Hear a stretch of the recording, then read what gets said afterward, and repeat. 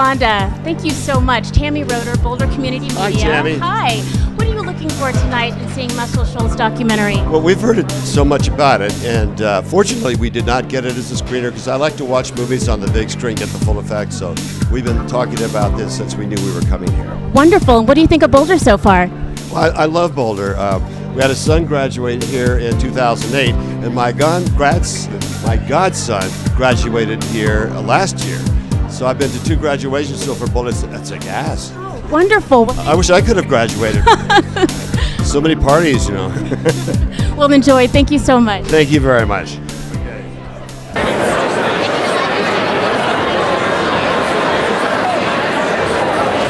the Boulder Film Festival, we're here. Happy Valentine's Day. Thank you.